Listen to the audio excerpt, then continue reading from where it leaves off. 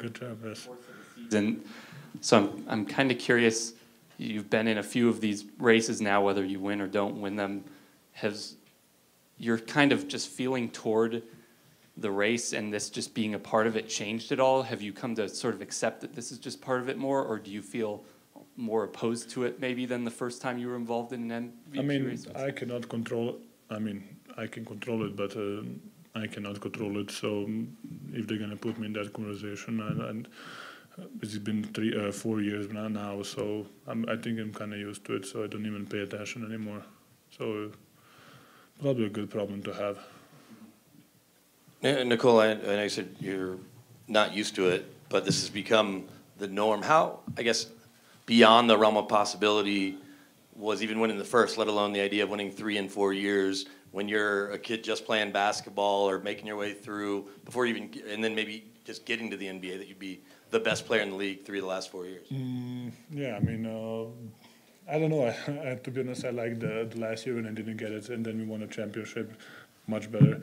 But it's I don't know what to say. It's it's a journey. It's a process. It's a trusting in your teammates, trusting in you. It's just a whole collective effort that put me in front of the bright spotlight, and I'm kind of the guy. But there is a lot of people, players, coaches, strength coaches, development coaches, medical staff behind me, family, of course, and that you guys don't see it, and I'm just one of them.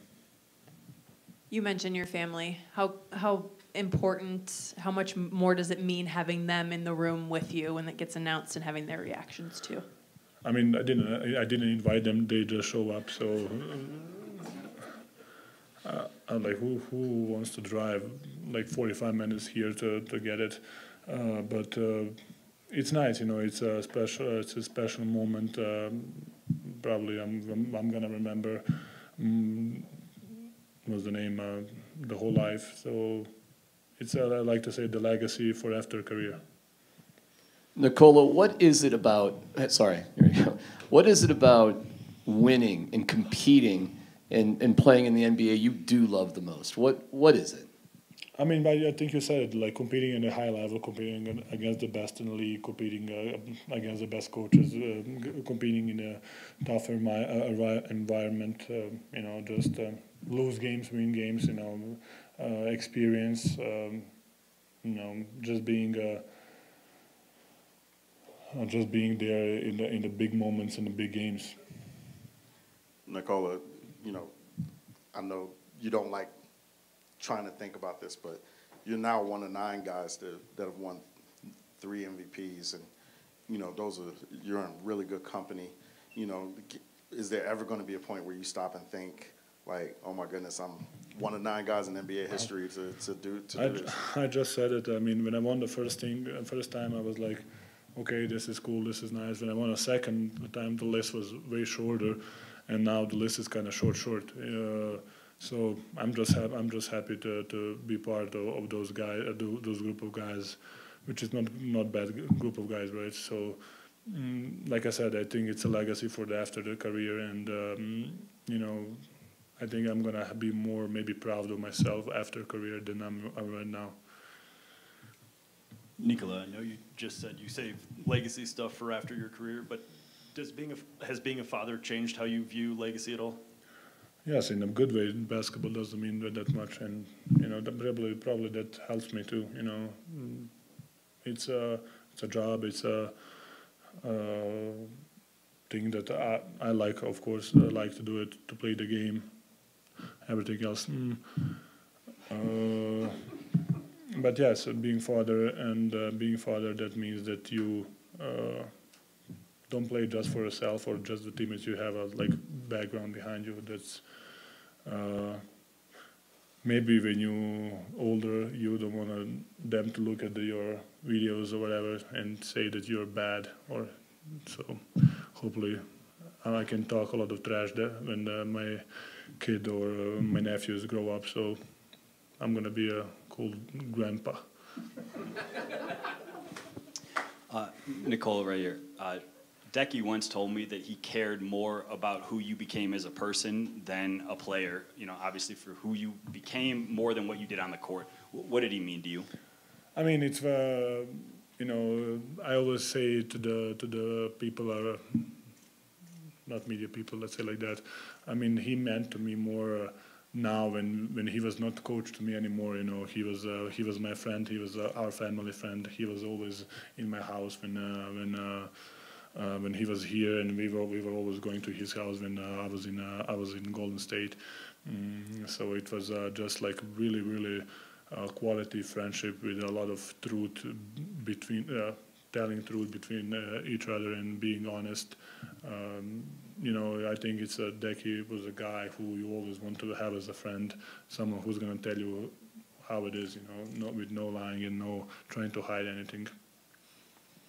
Nikola, you know, people I think now debate like who's the greatest Denver athlete ever. You know, John Elway with the Broncos or Joe Sakic with the Avs. Like, just for you. Start with this now? No. But like, just when for you to even be in the discussion now with this and the championship, like, is that a little cool for you? I don't even know if you know a ton about those guys, but I heard about them, and it's. I don't want to start this conversation. Can you know?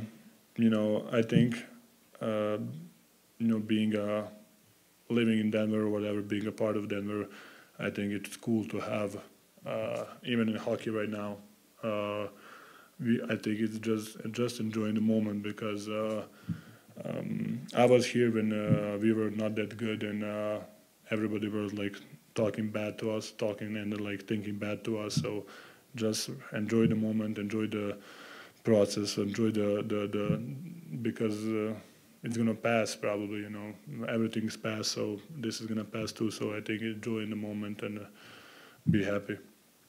To Nikola, to piggyback off Mike's question about Decky a little bit, you're paying tribute to him with that shirt. I guess, is today a day to kind of just reflect on all the people who, you know, that helped you along the way, and who has helped you, and how much did he help you? I mean, yes. I mean, and to be honest, I'm wearing this kind of this shirt pretty much every day. You know, especially when I'm in a training facility. You know, Decky was the guy who gave me the freedom. You know, he showed me the way how you're supposed to do things, act, train, work out, having positive energy, having positive attitude. It's you know, he's the guy who's. I mean, you can just see how many players and people he affected.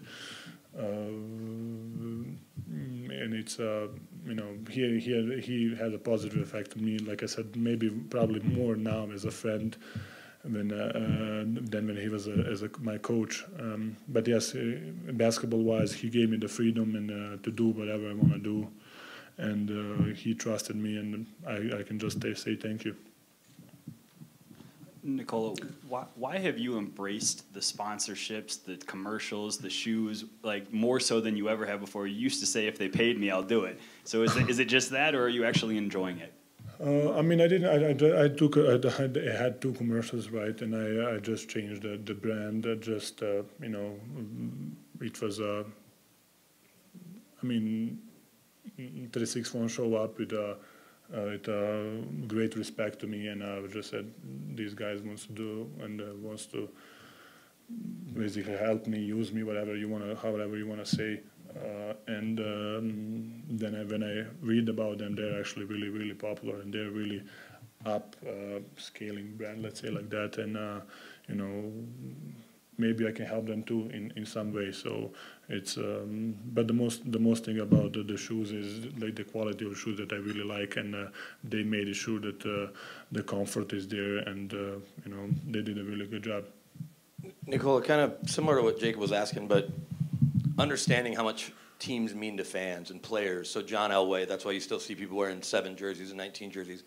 Do you at least understand what you mean to Nuggets fans and folks in this town, and what you saw with the parade, and even long after you're retired, you think about what you'll mean to everyone that's gotten to watch you and see your career grow and see all these accolades? Do you understand that part? Yes, I mean, of course, this is going to be my second home, and hopefully I'm going to come one time here after I finish career, and still have friends here. You know, I feel the respect that they show me. You know, I'm hanging in the Washington Park, and everybody's cheering me. Like they're really respectful, and I really appreciate it. Nobody's really, I'm gonna say, aggressively bugging me. Does that make any sense? Because I'm with a kid, and like they really respect me, and I really appreciate that. And they're a really good fan base. And I'm really happy that they're on our side every time when we are down or up. They are our sixth player, and people in Denver, I think they're really chill, and they're really, like I said, I think if I'm born here or whatever, I live here, I will just enjoy the moment right now.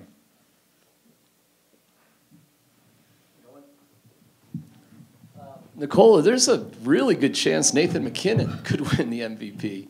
I'm just curious, your relationship, maybe you can speak on that, and what do you think about that happening here in this building, possibly this year? I mean, actually, I watched the game. I watched the game when I was in February, back in February, right? They lost last night, right? They won? Yeah, I didn't watch it because I have other things to do. But I love the sport, first of all, and I love even being a fan. Like when I'm going to the games, I'm a fan of the Avalanche, and I think it's really cool to be part of something that it's. I think they're building the same way as the Nuggets in some way, and they're trusting their players, and they're trusting Nathan, and he's playing good, and he's really fast on those skates. It's really fast, right? And I'm really. Because I don't know how to skate and how physical, how much energy is in the when they play. It's it's much better in live than when you watch it on TV. Nikola, will anything be better than when you got it in Serbia when Coach came over and you guys all had like a party? And does this moment right now make you want to be home, like doing that all over again? I mean, doesn't mean that we're not gonna do it. So, I mean, maybe just not right away, but maybe when everything's finished, why not? But no, I mean, my first one, I get it here, right? In Phoenix, yeah. Nick has a great story about that. Yeah, I mean, I don't have a feeling to go home and like it doesn't have a. I mean, I would like it because it was a really special moment. All my friends, all my family were there, and of course I came with a horse, which is a big part of my life. But you know, that's probably unique once in a lifetime.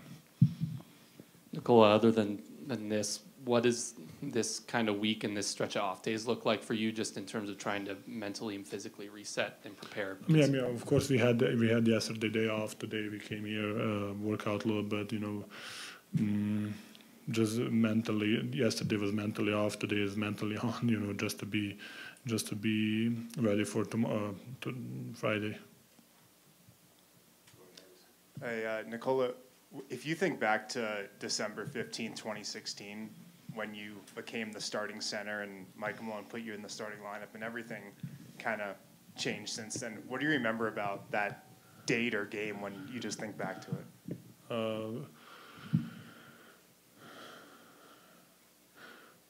Don't mess it up. I remember.